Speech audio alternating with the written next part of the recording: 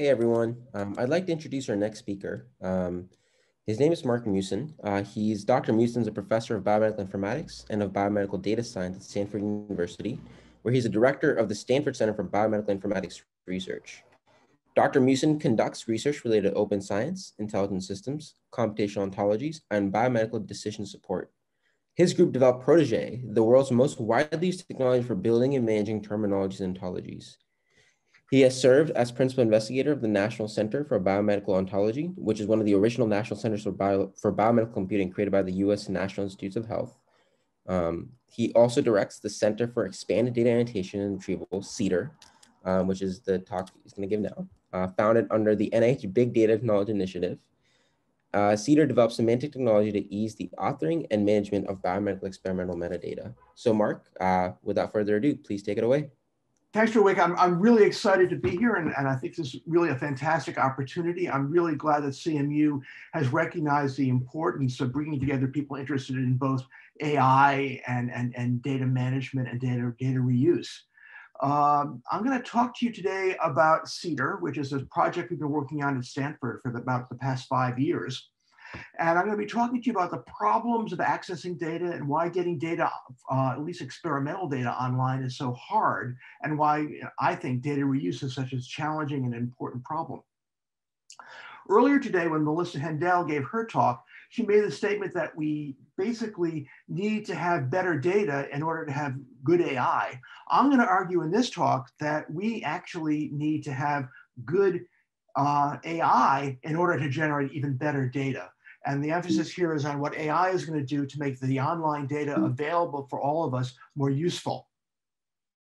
We've also heard a lot of talk today already about the FAIR principles and the idea that data reuse requires data that are findable, accessible, interoperable, and reusable. And that mantra has been just sort of with us for the past 5 years, and everybody agrees that if we want to be able to reuse data, we need to have fair data in the first place. Great idea. The problem is when you look online and see what is actually available for reuse, almost all data are not fair. They're not fair because the FAIR principles are, in their own way, rather obtuse. They're principles. They're not easily operationalizable in a way which makes it easy for us to take these principles and ensure that the data sets that we create are really fair. And what that means is that when you look at the data repositories that exist in science, and I'm going to say up front that I'm biased because I work in biomedicine, and so most of the data that I see are biomedical. But fundamentally, we have a problem because investigators view their work as publishing papers. Nobody thinks that their work is to leave a legacy of reusable data. All the sponsors right now are getting very excited about FAIR and saying that data sharing is important, but they don't really pay investigators to share their data. And most important, is where my emphasis is going to be today, is that data are not going to be fair unless the metadata that describe data sets are themselves fair. And getting metadata that are fair is really hard. So here's some sample metadata. This is a random record given to me by one of my coworkers from NCBI, the National Center for Biotechnology Information at the National Library of Medicine. This is for a data set that was put online by Genentech. And this is what metadata look like. Usually there are sets of attribute value pairs, and they describe the data that are online. They describe in particular, what is the experimental situation that led to the creation of those data. And this all looks pretty good when you look at it, from a high level. But when you sort of look at exactly what the investigator here is put into the metadata, well, carcinoma hepatocellular, it tells you what the disease is, but it's not a standardized term. Saying that the ethnicity is Japanese is a bit odd. Saying that the age is 57 year, not 57, not years plural, is also odd. And if you were to search for Asians with hepatocellular carcinoma, you wouldn't get this record if you're doing a search online, because the metadata don't give you the information that you need in a form that makes the metadata useful. And indeed, you realize that we enter that situation because most of the time when people create metadata, they create metadata by filling out spreadsheets. And they're filling in spreadsheets that give them very little guidance, don't really tell them what are the control terms they should be using, don't really tell them what's the expected information in one of these metadata specimens. And what do you get is this. This is a look at the Gene Expression Omnibus, one of the online databases at NIH, and provides information about a kind of high throughput biological experiment. And if you were to look at records and wanted to find the age of the subject, you would see a gazillion ways to represent age, pop age after birth, age in years, and so on. Again, if you want to search for records and find patients of a certain age, not only do you have to anticipate how the investigator may have encoded the metadata to describe the age of the patient, but you have to think about what are all the variations about that? What are all the typos that could have been introduced into the metadata?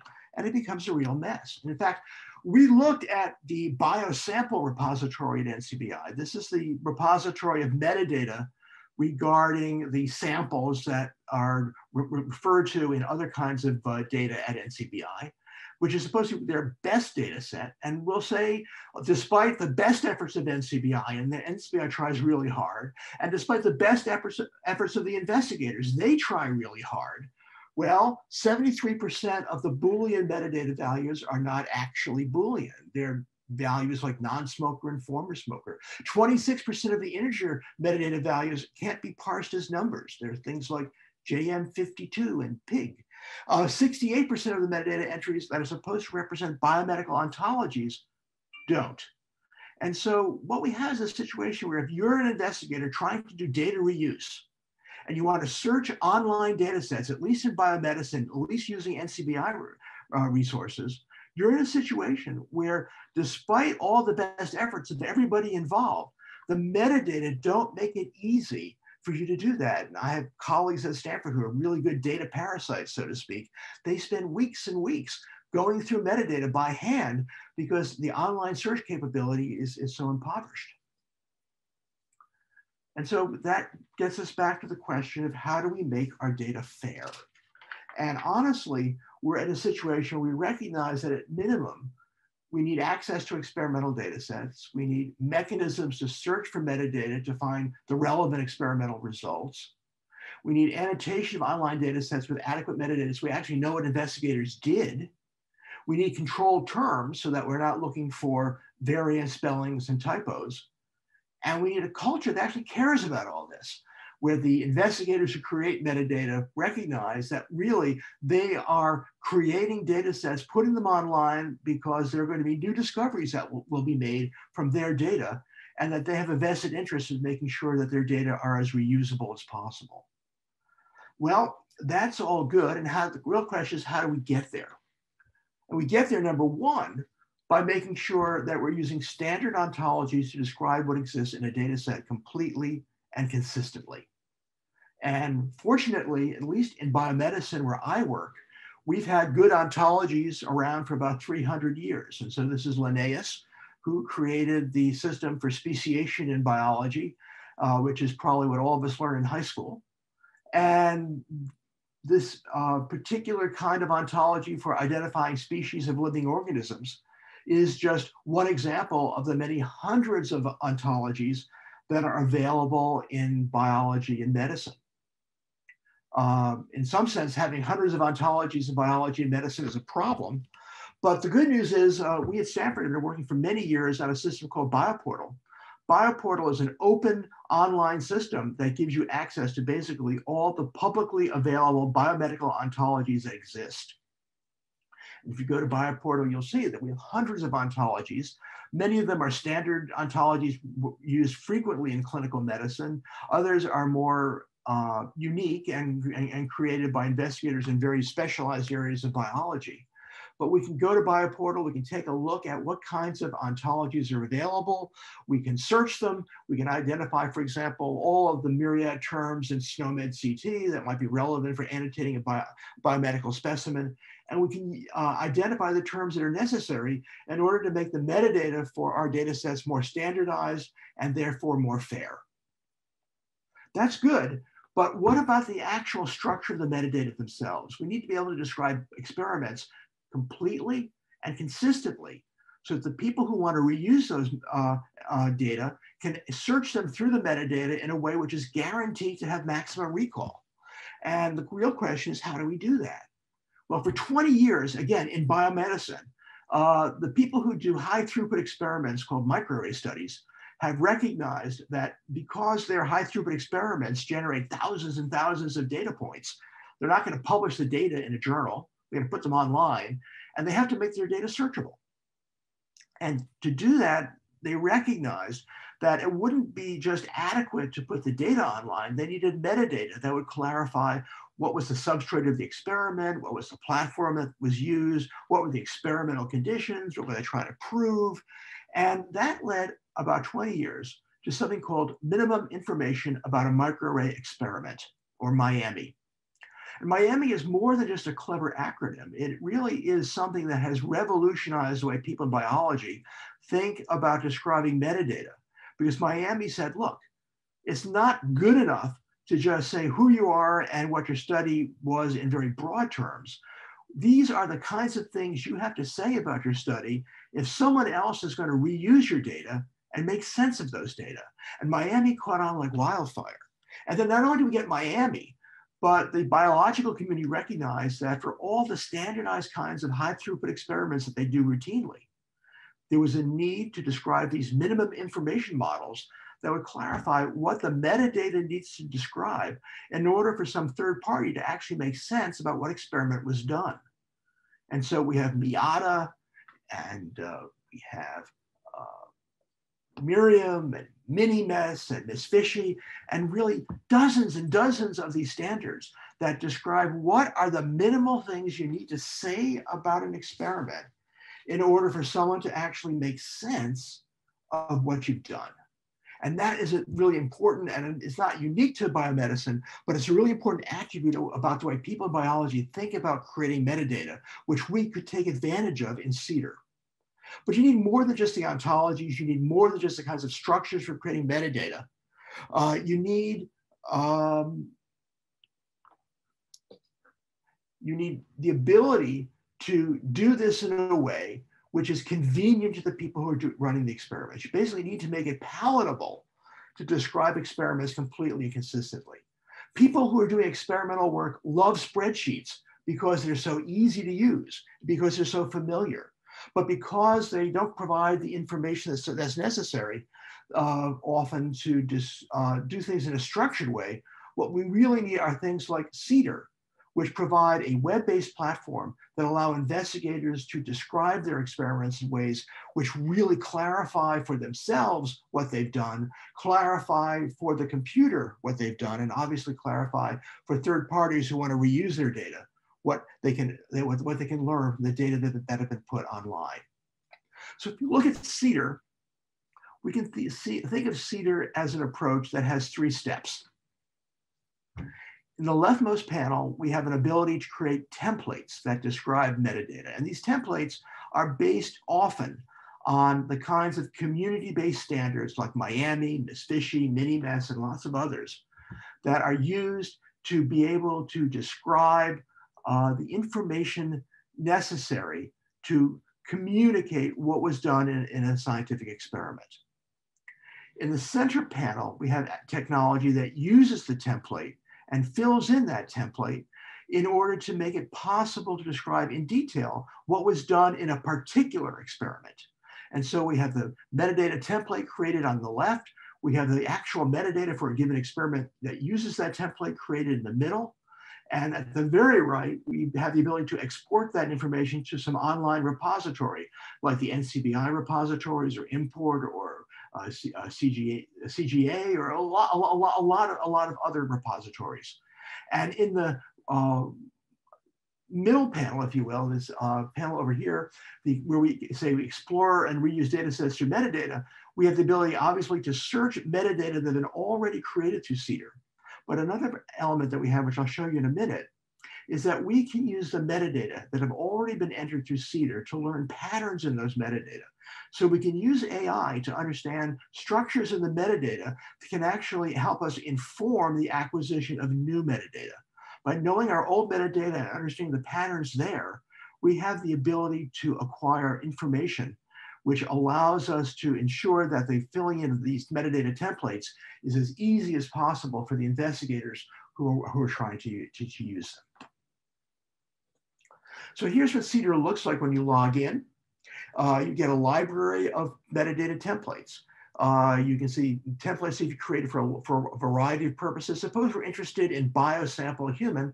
That's the template that allows us to enter metadata for describing samples that are going into the biosample database at NCBI that refer to human subjects.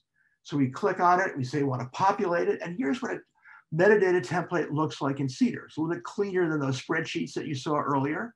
And it's a set of attribute value pairs. There's a sample name, there's an organism, there's a tissue, there's a sex, there's an isolate perhaps, there's an age, and so on. And we can see that in this particular specimen, there was a person who was 74 years old, who had dermatitis, and there was a cell line that was created, and more of these metadata will describe exactly what was done to create the sample that was used for a variety of experiments. Okay, so how do we create the template that we fill in that allows us to generate these metadata? Well, remember, the creating of the templates is the first step in our three-step process. And we have a whole easy-to-use web-based authoring system that allows us to describe a template. In this case, we're entering information that describes the biosample human template that we've been talking about. We can say that there's a sample name, which is alphanumeric. There's an organism, which is alphanumeric. There's a tissue, which is also alphanumeric. But here we can say, we just don't want this to be a type-in. We want this to be something where the value is selected from an ontology that already exists in that bioportal resource that I showed you earlier. And so the triangle symbol that you see at the left-hand side of the information presented here suggests that we're going to be using an ontology to create the values. We click on search if we like. And what we can find out is that if we were to go to bioportal, we would see that there's a lot of ontologies that talk about tissues. The best one is at the top, that's Uberon. And it suggests that Uberon might be the ontology we might want to use if we're going to ask a user down the road to enter information about tissues. And then we can go look and see what Uberon looks like. We can see that Uberon seems to have what looks like good selections for tissues. And so we can say, okay, let's go add Uberon. And so we've added Uberon to our template. And now if we want to actually annotate the template, we want to annotate our data with metadata by filling in the template, we can see how to do that. We can see here's the biosample human template I showed you earlier. We can see that Uberon provides information on the tissue through a drop-down menu. And so instead of having to type in some random value for tissue, CDR makes it really easy to say, okay, the tissue is going to be taken from Uberon. And not only are we going to show you the tissues that are in Uberon, we're not going to show you a few dozen tissues and make it really hard. We're going to use our knowledge of the previously entered metadata to put at the top of the drop-down list those values that were selected most frequently by people who previously entered biosample human metadata and talked about tissues. So by looking at our previous metadata, we can see that, for example, blood was the most frequently used tissue in the samples that have been annotated previously. And therefore, there's a good bet that blood ought to be at the top of our list now. And we can see, well, maybe we can just go select it. And if we look at other entries into this template, for example, suppose we said the tissue was lung, and we want to choose what disease might the specimen or the subject have had from which we took the specimen. The list for the possible diseases is not an unordered list of all the diseases in the disease ontology, but they're ordered in accordance to what diseases have we previously seen when we've had metadata where the tissue was lung and the species was Homo sapiens. And we get selections like lung cancer, chronic obstructive pulmonary disease, and squamous cell carcinoma, the kinds of things that we'd expect. So we can make it easy for the user to fill in metadata values by taking advantage of our previous metadata entries and learning from them and doing predictive data entry and reformatting our menus to make it really easy just to fill in these blanks.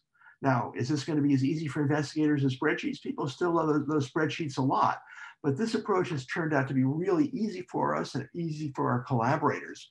When we said the tissue was brain, then they get a new drop-down. They get Parkinson's disease and CNS lymphoma and autistic disorder, other kinds of diseases that would be associated with the brain.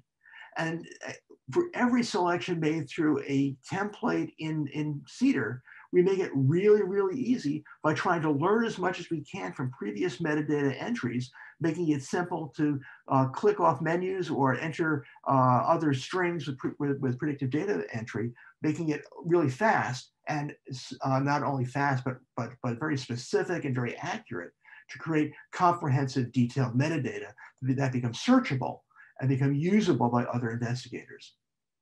So things that are important to remember about CEDAR from an AI perspective is that all the semantic components that you see in CEDAR, the template elements that build up templates, the templates themselves, all the ontologies, the value sets that are used to fill in the blanks, all of these are managed as first-class entities. Most of them are stored in the bioportal resource and make it possible for us to upload new versions of them and to edit them through that mechanism.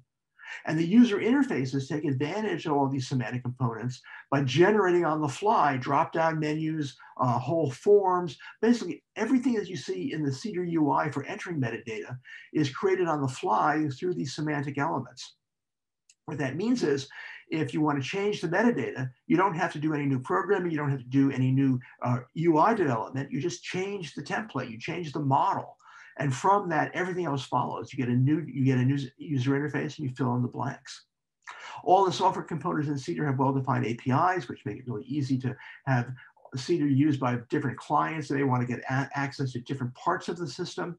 And everything that you see here, all the metadata in CEDAR is translated to JSON LD, which is really convenient because we can translate that to RDF if you prefer RDF, and lots of other formats that make it really convenient to use a standardized representation to get access to all the information necessary to really understand the metadata that investigators have associated with their data sets. So we don't have spreadsheets anymore. We don't have to worry about making the mistake of putting things in the wrong row or column or not having access to the right ontologies. We don't have to worry about a confusion of information because people are not constrained to enter ontology information, but still can only put in information related to the ontologies that the template designers have suggested are appropriate. And we're in a situation now where we have lots and lots of folks using CEDAR, giving us feedback, telling us that by creating information through these kinds of templates, using ontology terms, doing it in a web-based manner, they're able to create metadata that they believe are going to be more useful than the kinds of poor quality metadata that we know are extant in the biomedical resources that frequently are associated with scientific data sets. So I would argue that our online data are never going to be fair. They're not fair now, they never will be fair until we can identify the kinds of reusable templates that will give us in a standardized form what we want to say about biological experiments in particular and scientific experiments in general, in order to be certain that we're saying everything that we need for someone who's reusing our data to get information about what experiment was performed. We're not going to have fair data until we can use controlled terms to fill in those templates so that our ontologies are giving us the guidance that we need to ensure that things are represented in a consistent way across experiments. And we need technology. We need technology that's going to make it easy for investigators to annotate their data sets in these standardized searchable fashions. And frankly, we need more than technology. We need a culture. We need the scientific enterprise to recognize that data reuse is important, that fair data are important, and that none of this is going to happen until we develop an infrastructure that will make it easy for investigators to be able to create the metadata that make their data sets useful, discoverable, and fair. So like the research parasites of the world, people like Pravesh Khatri, my colleague at Stanford, are going to have the opportunity to be able to learn from data sets that are cleaner and better organized and more searchable if we can make the metadata better by using technology that gives us standardized templates and standardized ontologies in the way that CEDAR does. Scientists are going to be able to recognize that they can actually use intelligent agents to search, to find new experimental results that other investigators are performing in a way which is much more specific than searching the literature which right now, which only gives us access to abstracts or perhaps full text, but always with the limitations of natural language processing, with the opportunity of looking at the actual metadata that investigators enter in ways which could give them more information about the experiments that are being performed, more details about experimental structure that is really important when they want to know how to expand their research programs. And clinicians who want to get access to who want to get access to clinical data will be able to understand better how their subjects might be able to have situations relating to the subjects of those who are in clinical trials in a way that helps us to match better the clinical trials that are available online with the subjects who may have different kinds of conditions, so that we know what is the best scientific evidence that is available in order to know how to treat patients with unusual conditions. Overall, we see this technology and what it will spawn as a mechanism whereby we can have investigators create very detailed, very structured, very machine interpretable descriptions of their experiments, and add those to the kinds of metadata that are used routinely to describe experimental data sets online. And when that happens, technology such as CEDAR will allow the automated publication, if you will, of scientific results that go beyond the kinds of information that we have in our current online journal articles, and instead give us machine readable information at a level of detail that will allow our intelligent agents, if you will, to search and read the literature represented in the form of online metadata, integrate this information with existing data sets in ways which is not possible now, track scientific advances, again, with a level of specificity that goes beyond what is possible when just looking at the literature, to re-explore existing data sets. And because all of this is going to be machine processable, those agents can suggest what are the next experiments to perform. And given what's happening in robotics, these agents may actually be able to do those experiments on their own. Have to see what happens there. But in any event, we see CEDAR as a mechanism which allows us to move beyond spreadsheets, to move beyond poor quality metadata, to move beyond data sets that are not fair, and to create data sets that are basically not only fair, but contain the kinds of structured, comprehensive information that makes it possible for investigators to reuse data in ways that were never possible, and to create new data sets online easily, so that the scientific community can benefit from the work that's going on basically throughout. Let me stop there and see if you have any questions. Thank you, Mark.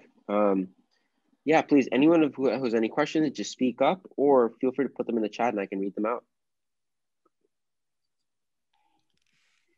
Hey, Mark, that was a great talk. I wonder, is CEDAR available across fields, or is it especially optimized for health data sets? That's a good point. CEDAR is not biomedically specific. So obviously, being in the School of Medicine and being surrounded by biologists, we use CEDAR all the time in this area. And because most of my funding is from the NIH, our collaborators tend to be biomedical. But there is nothing specific to biomedicine here. Everything is sort of generic technology using standard semantic web approaches. What we can do, and what we have done on a small scale, is allow ontologies in other areas to be stored in BioPortal. And people are creating metadata templates in areas outside of biomedicine. So for example, my colleague, John Graybiel, is working with a bunch of engineers in Denmark who are interested in physical science and climatology. And we have a whole series of metadata templates and ontologies in CEDAR now that deal with collecting data from marine-based windmills. That doesn't really sound biological to me. And it shows you that this kind of system is really quite open. And one thing I may not have emphasized is that my team is really eager to collaborate with anybody who may view this kind of work as valuable. And we love to see CEDAR being used in other areas, because we think the ability to have arbitrary ontology stored in our ontology repository, as well as templates for a variety of scientific disciplines in CEDAR, really would give us new ways of studying this kind of work. Well, as you see in a moment, we have data infrastructures for learning data, and the metadata challenge is one I totally appreciate. And I just sent my software team a link to your website. So thank you. Yeah, no, and if you want to collaborate, just drop me a line. That's great. Thank you. Mark, I have a question for you. So Cedar seems awesome. Is it an open source project if we wanted to contribute to it? Yes, it is an open source project. You can see everything in GitHub. We're trying to make it increasingly modular. It's not engineered in a way which makes it really easy to plug in new components. But again, we're very eager to collaborate. And so it is certainly something where we can work on the software engineering as well as applying it in new application areas. Awesome, thank you. Any other questions, anyone?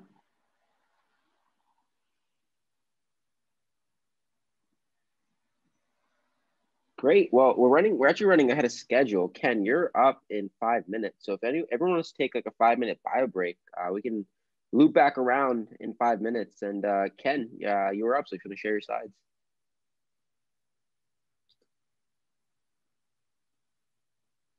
Ken, I think you're on mute. Yeah, same old Zoom error. Yeah, I'll test it just to make sure. Yep, we see it. And there you go. Great. Perfect. All right. So let's start at 9:25, or sorry, I guess that's 12:25. 12:25. Great.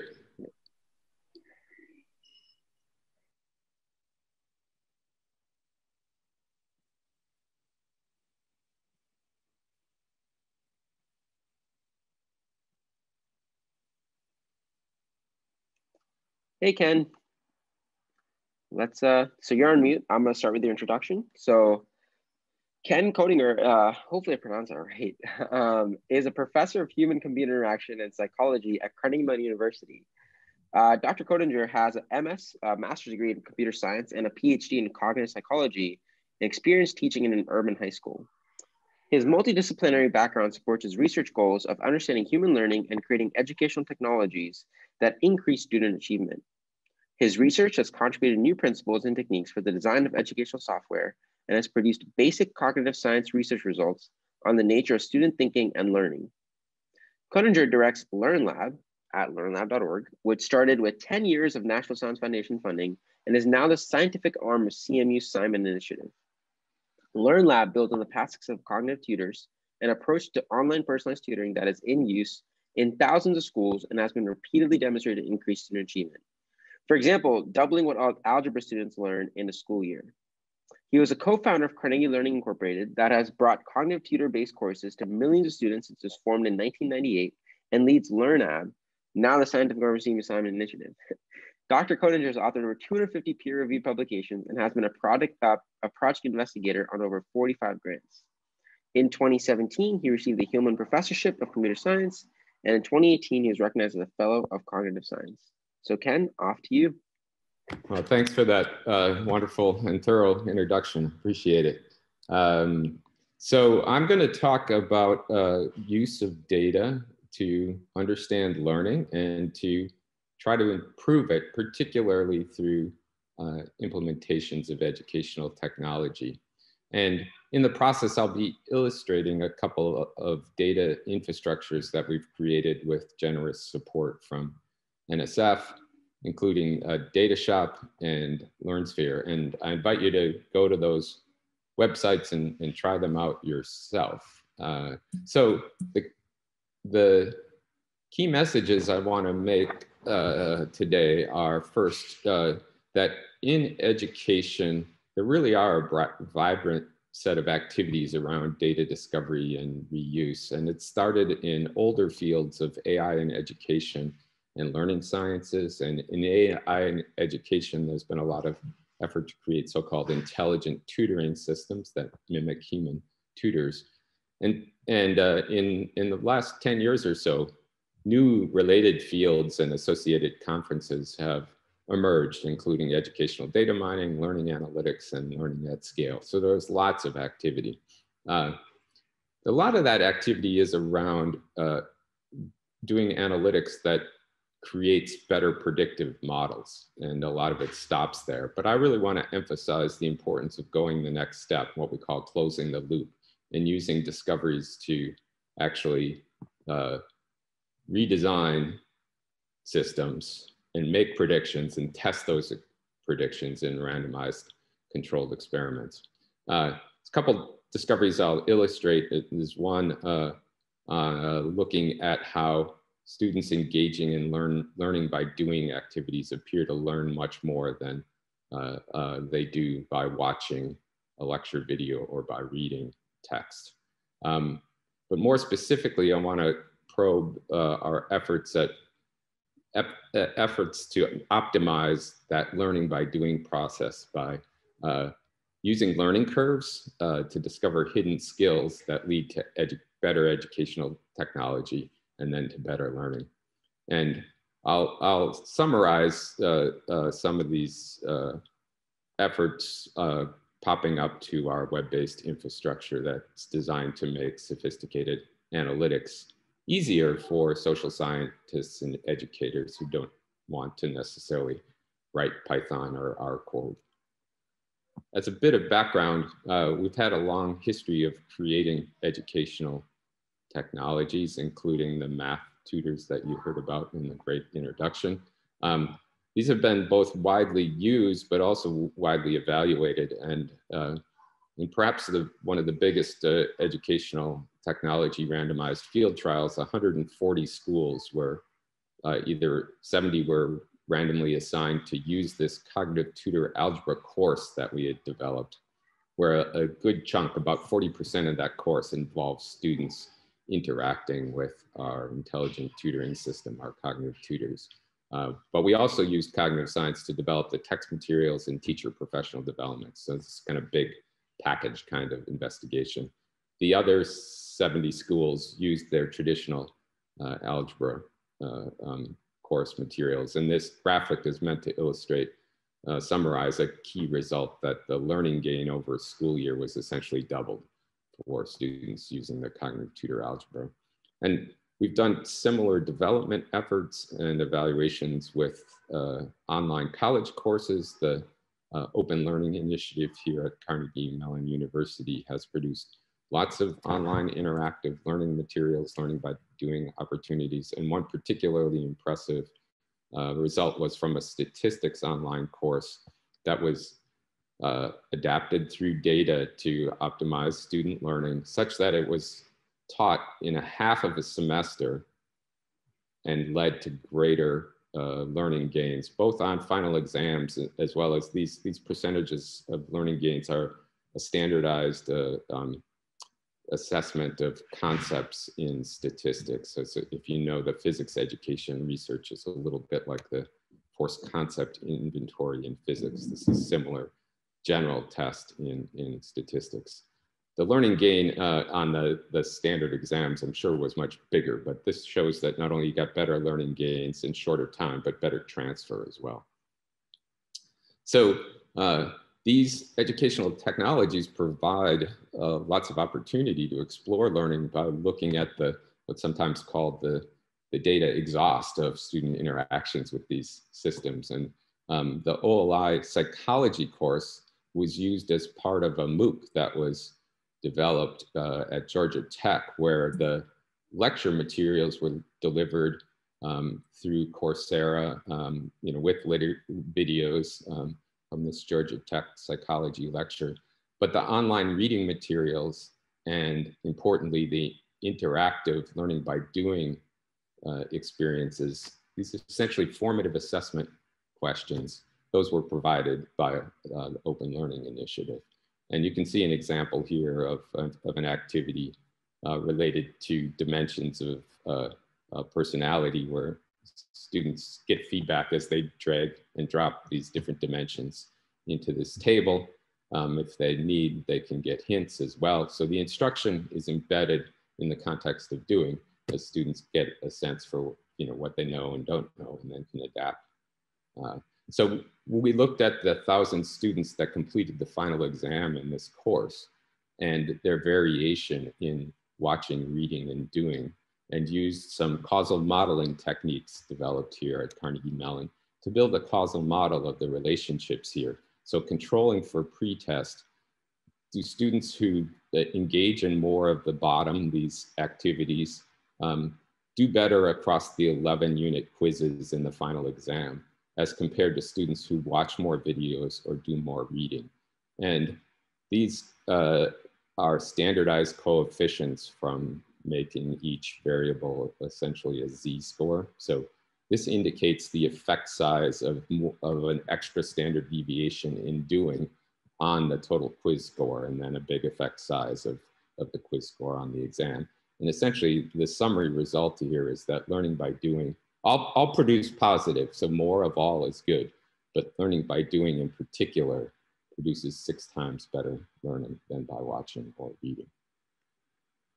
There's a lot of other learning science research suggesting that various forms of learning by doing, one of them called deliberate practice, are highly effective, but it really depends on how well tailored the activities are to students' needs, and they should be designed to address the edge of students' competence. And you know, we all have our sense of our own learning, but it turns out much of what's going on in the learning process and even the thinking process is below the surface of our conscious awareness. It's been estimated that as much as 70% of expert knowledge is outside of their conscious awareness. So that's a huge opportunity for data to help us gain insight into what's really going on underneath the surface. When we were building the algebra cognitive tutor, I was interested in exploring why story problems are alleged to be so hard, and built a set of assessment items that are matched as these are. We also surveyed math educators and math teachers who suggested, as I thought at the time, that the story problems and the word problems would be harder, in the sense that if we gave students these kinds of problems, their performance, their percent correct, would likely be lower on these two than on the equation. But it turns out that's not what the data said. What we found, and we replicated this numerous times, is that in fact the equation was the hardest for beginning algebra students. There are some nuances on the form of these problems that will change these results in sensible ways, but this result was striking and important for our design of the algebra tutor, but more generally illustrated this idea that experts have a big blind spot with respect to what they know and don't know. Algebra teachers do not necessarily see into the hidden skills that students need to acquire to be good at equation solving. And a lot of it goes to essentially algebra as a language, so skills for seeing the grammatical structure that the multiplication needs to happen before the addition, so you can't add the 1666, or the asterisk means times, or in the 6x format that the juxtaposition means times. The semantics, the syntax, the grammar, the lexicon of algebra are something our brains are very good at learning by doing, but we don't necessarily realize how much work happened to get us there. And so as experts, we think this is clear and obvious. It just pops into our brain, but it turns out that isn't the way it works for novices. And there's a lot of work that we could help the brain be doing by better optimizing the instruction along the way. So the approach we've taken is represented in this loop where we start in this particular approach with data from an existing educational technology system, use it to discover these hidden skills, design better instruction to address those hidden skills, and then deploy a new version of the system in comparison with the old to confirm in these closed-the-loop random assignment experiments that we get better outcomes. So I want to walk you through one of those, and we've done a number of these now, but the source is an intelligent tutoring system. Here's a screenshot, it's a pretty old screenshot, but, from a unit on geometric areas. And one of the challenges in this context are getting beyond, helping students work on problems that aren't sort of point solutions. A simple formula answers the problem, where they have to combine multiple formulas to come up with a solution. And here they're asked to figure out the area that's left over when this, the end of the can is cut out of this metal square. And here, this table starts off empty. The students working through, the intelligent tutor is tracking their performance. They make an error at this point. They ask the system for help. The system says, this column wasn't there. The tutoring system suggests they add a column to first find the square area, and then add a column to find the circle area, and then come back to this. So all of that data is being logged, and each step here can be coded with respect to progress and learning. So here's the general frame of an error rate learning curve, where we have on the x-axis how many opportunities, which opportunity is this for a student to display their competence in one of these formative assessment activities. If they do struggle, they're going to get hints or feedback, so they'll get these are opportunities to assess, but also opportunities to learn. And what we'd like to see is that the average error rate across students and across components of competence, across skills and concepts, that average error rate goes down. And if we look at a learning curve straight out of a course where we don't code it by any particular topic or concept or skill, just by the order of each activity experienced, we get basically a mess. We don't see a learning curve. The error rate is maybe going down for a while, and then it blips back up, and it goes down and blips back up.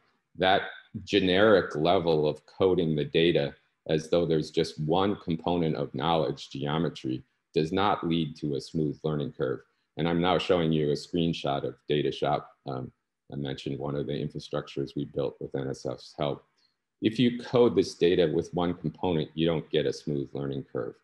But if instead the same data is recoded with, say, these 12 components, now where this blip up here is maybe when trapezoid area is first introduced. When we recode it in this way, we now can re-average. So this was the 30th opportunity of geometry, might be the first opportunity now of trapezoid.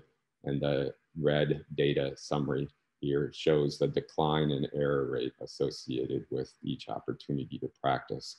And the blue line is a logistic regression model, that growth model that models both the contributions of the difficulty of each of these knowledge components, the rate at which each is acquired, and the student's overall competence to create a reasonable fit to the data.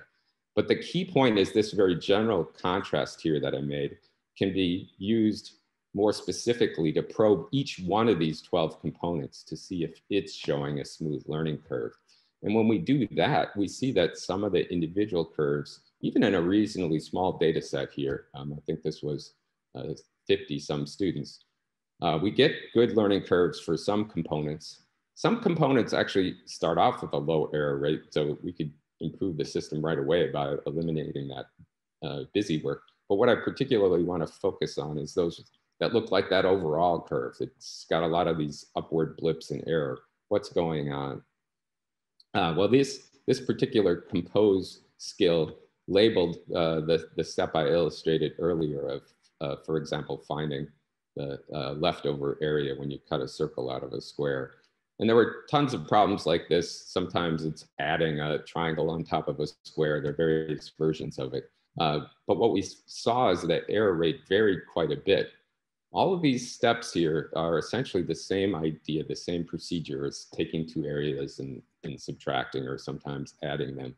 But the error rate was much higher in this one, very low for these, and sort of medium in here. And the key insight that we came to is that when you provide scaffolding for students, which is meant to help aid their learning, it's sometimes over scaffolding. They don't have to do as much of the planning work with the scaffolding provided. Here, they have to demonstrate that they can do the planning on their own. This scaffolding is often used as an instructional manipulation, but may not be very effective. And it turns out we can model this more formally, these discoveries, and I hope you're tracking the loop that I'm going around. We've deployed, we have data, we've made a discovery, but now we're going to redesign. So a particular strategy is when you've got a hidden skill that students need more practice on, design tasks so that's the thing they practice. And this is the key deliberate practice idea. Certainly popular in athletics, where we'll practice kicking the soccer ball into the upper right corner of the goal. But this works for cognition too, like in reading. Phonics is a version of this kind of focus. But here the particular focus is we're just going to ask them to plan a solution. They don't actually have to execute it. And when we do that, we see in the treatment, now this is the close the loop random assignment experiment, that we can reduce a lot of the time they're spending on individual formulas, most of which they've pretty well mastered. We might have overdone it a little bit, but we dramatically increased the time they spend on these planning steps. Overall, they're spending 25% less time. Some people say, who cares about time? But if you think about that at scale, 25% less time for learning means 3 years for college rather than 4. And importantly, we get a positive effect on better learning. So we've been through this loop a number of times now, and we've built some automated AI search methods to facilitate it, and there's papers about that. They also lead to better close the loop outcomes. But let me just, I didn't start a timer here, but I hope I'm doing okay with time. I just want to can you have about a minute left? A minute left, okay. Just say a little bit about DataShop we built first, and you can share data in any format, but if you share it in the standard format, you get a whole lot of these analytic tools for free. LearnSphere has been an effort to allow folks to share analytic components, and you can go to learnsphere.org and see that. In particular, we have this web-based workflow authoring tool where there's a menu of analytic components that can be dragged out here and configured in various ways, and that can, the connections between these components are a data table, data flow, and the user can adjust the inputs. This is comparing actually different statistical models for these learning curves and then see the output. So importantly, we're helping education researchers, psychologists, folks, again, who want to do these kinds of analytics, as well as helping folks who are developing new analytics share it by creating those analytic components and uploading them into LearnSphere. I will stop there and see if there's any questions. Great, thank you so much, Ken. Any other questions?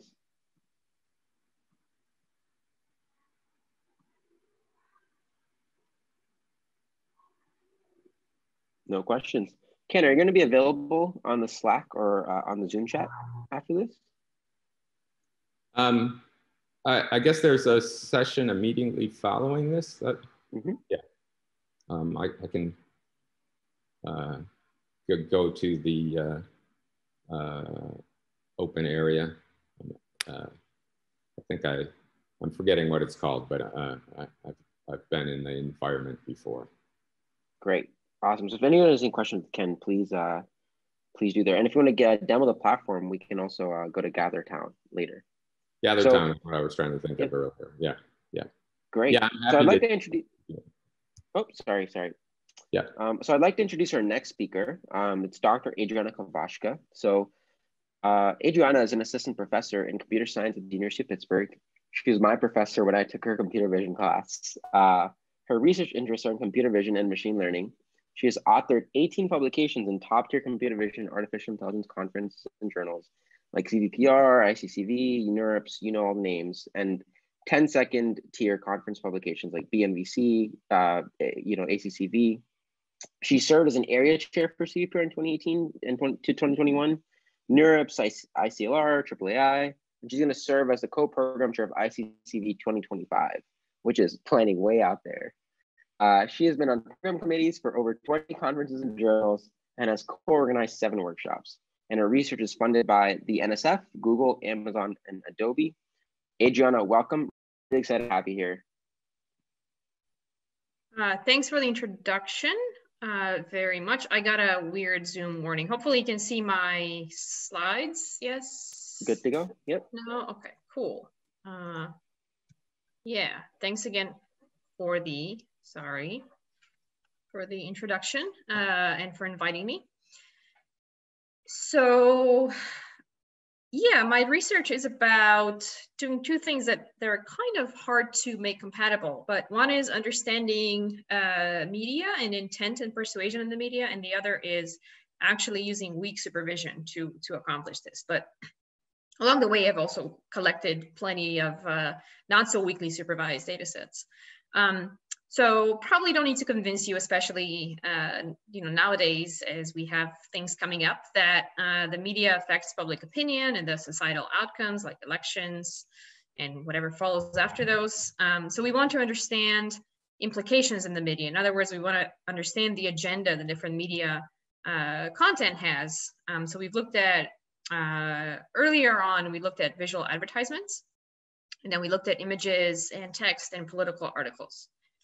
And the challenge here is that data is limited. So you can take all kinds of pictures of dogs and cats and mountains, and we have lots and lots of those.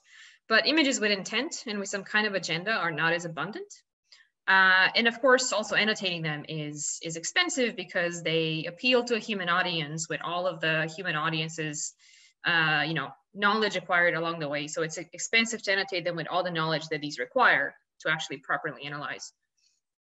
So the goal is to learn some useful models from whatever data is already available, even if that data is noisy, and at least kind of where I'm trying to take this research nowadays.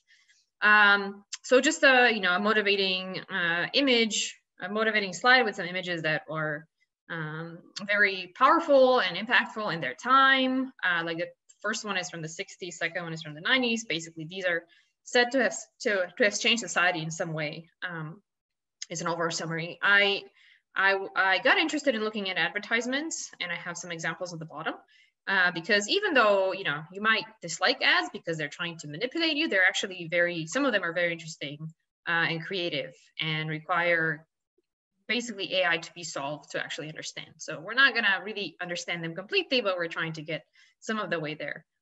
So we argue that state-of-the-art vision systems are inadequate to describe the messages hidden behind purposefully created ads, such as this one that you have here. So hopefully it's somewhat clear what this, what this ad is saying. I'll have our ground truth answer.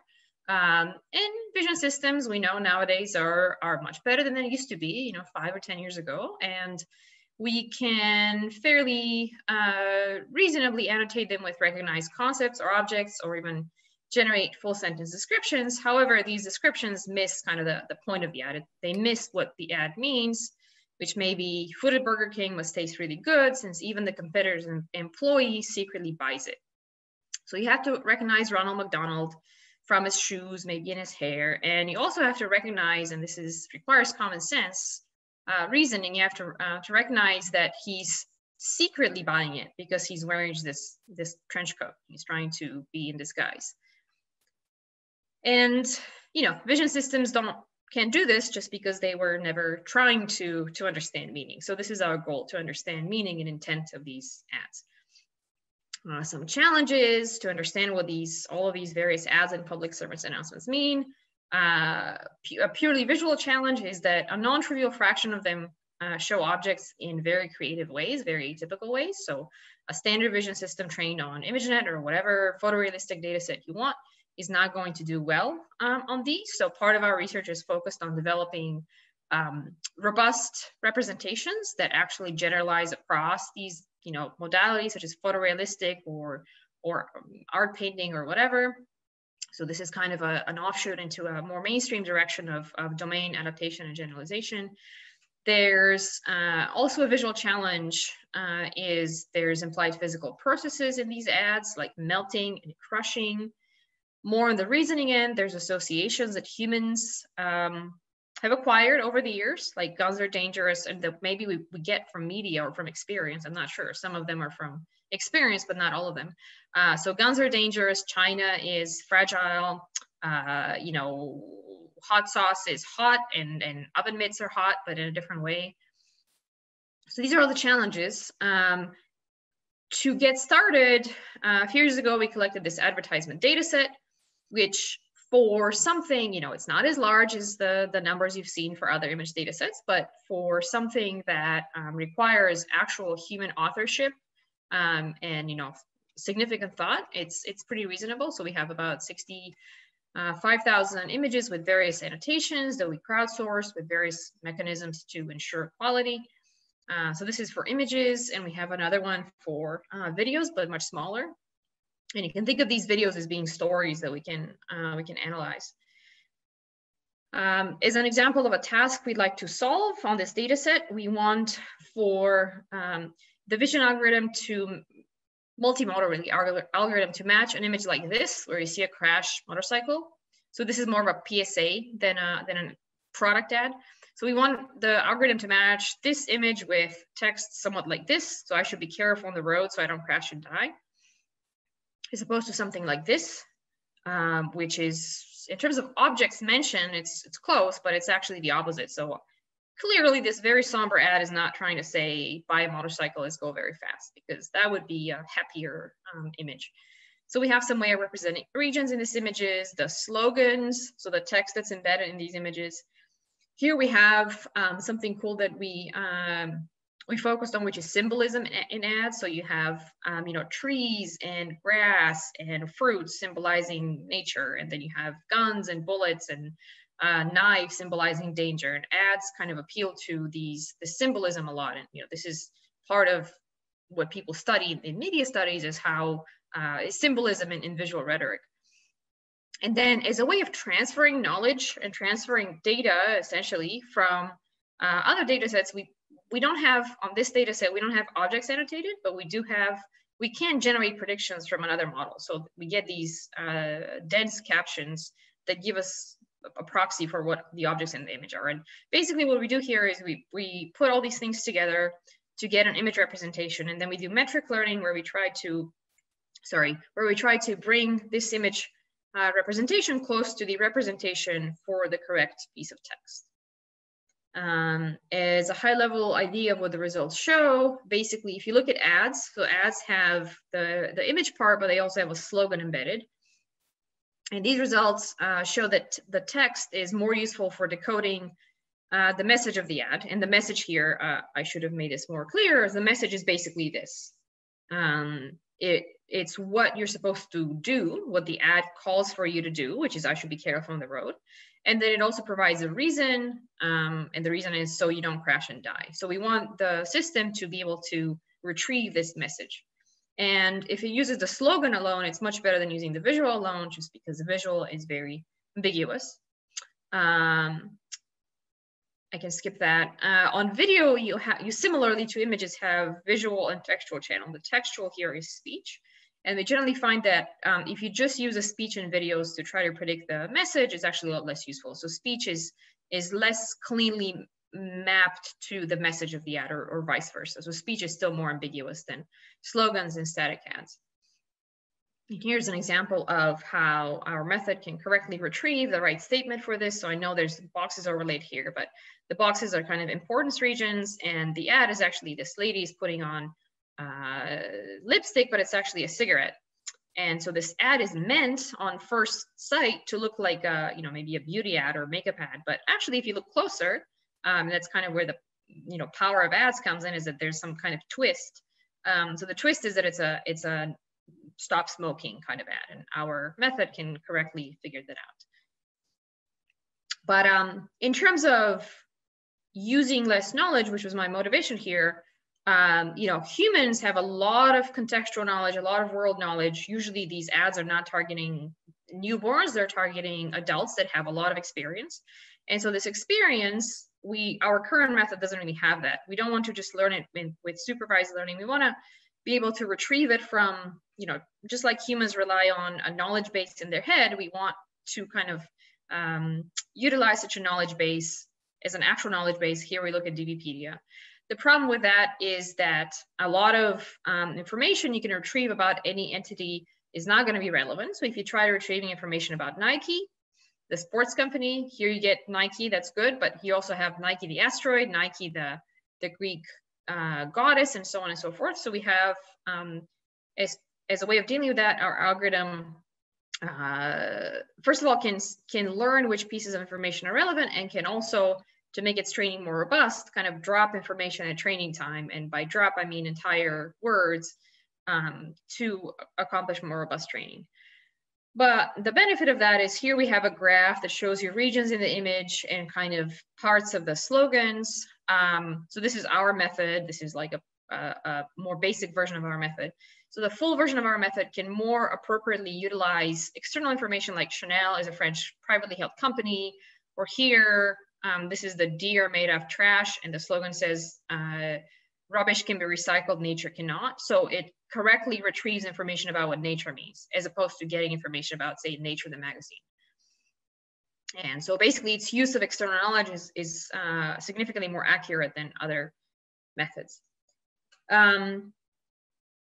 The problem of understanding ads is challenging also because of the relationship between the images and the text in these images. So here's a more typical ad for clothing, and it says winter collection, and this is nowhere out of the ordinary. We've seen lots of images like that. But then this image also says winter collection, and it's just a person dressed in a cardboard box. So I can, for the sake of time, I'm not going to pause and ask if you know what this is about, but basically this is a public service announcement against human trafficking.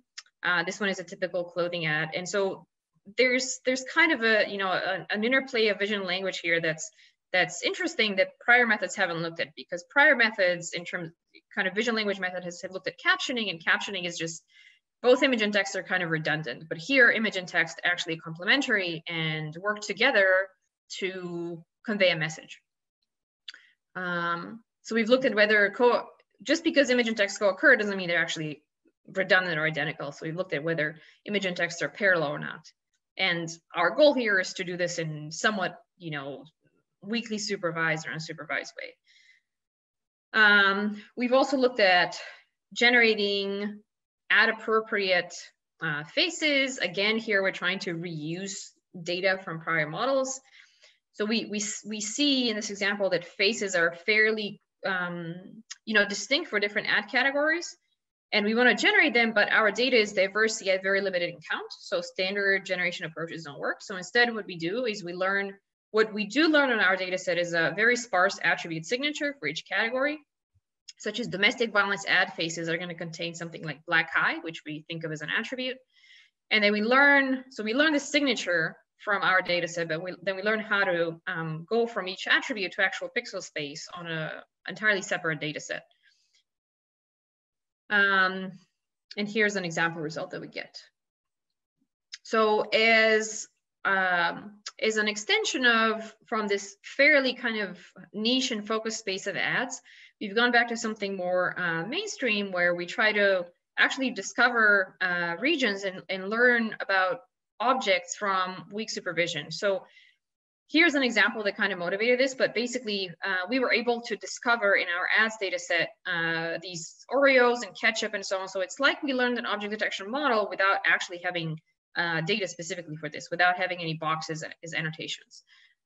So we have this approach where we try to learn from unstructured text, like captions in this case. So from unstructured text that by no means mentions all the objects in the image and definitely doesn't mention their locations, we learn to actually localize objects such that at test time, we actually can provide a box with rather non-trivial and fairly competitive accuracy by learning to model the ambiguity in text. So here we have 3 captions for this image. Actually, he has a tie. None of the captions mention a tie, but we can, we have a variety of methods for actually getting the pseudo-labeled tie, even though it's not in our caption.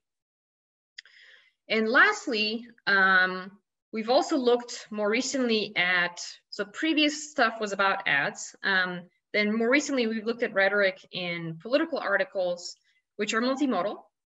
And what we want to do is we want to give it an image, predict whether it comes from a left-leaning or right-leaning media source. So we have images in very lengthy articles, but we just want to predict bias or leaning from the images. For training, we're going to use weak labels, such as the bias of the media source. And we know media source biases from this website. So we only have labels at the source level, and they may or may not be correct or relevant for any particular instance. We have a data set of about 1 million unique images with paired text. So we are going to use a text, but we're only going to use it at training time. So we're not going to use it to classify a test time. We're just going to use it as an auxiliary modality, auxiliary feature. So our approach basically uses the text. So our observation is that bias in text is more obvious. So we're going to have this 2-stage approach where in our first stage of training, we do use text as an input, and we basically learn an entire, CNN, including the feature extraction from images and text. But then in a stage 2, we just retain the feature extraction part, but get rid of the text input, and then we just learn a single, shallow classifier on top of the pre-extracted image features. Because here, we're not trying to classify objects, we're trying to classify left or right bias. So actually, it turns out image features learned on ImageNet or whatever are not actually very useful. And just as an example of our prior method for generation, and to show that there is actually significant visual bias in how the same person is shown on the left and the right, we learned to generate faces of well-known politicians without any extra data. So here are some examples of the photos that we're going to actually modify to be more left or right leaning, and we're going to make them very extremely left or extremely right, just to show the effect more cleanly. So here's our not so great reconstruction, but what's interesting is kind of what happens if you take all of these pictures. So here, this is a smile. Here, we kind of retain the pose, his mouth is far down. So it's technically the same, the same pose of the face, but now our model learned that what's going to happen is that the same face is now going to look angry. On the left. On the right, where there wasn't a smile, there's going to appear a smile. Or where there was, even anger, there's going to appear a smile. So I do have only 1 minute, so maybe I just want, and the reverse happens on the right. We have a method that goes back to something more common, which is retrieval, which is given in a political image retrieve text, and we have this new metric learning approach. But I'm going to stop there and see if I have 30 seconds for questions. Any questions, anyone? You can put them in the chat or just speak out loud.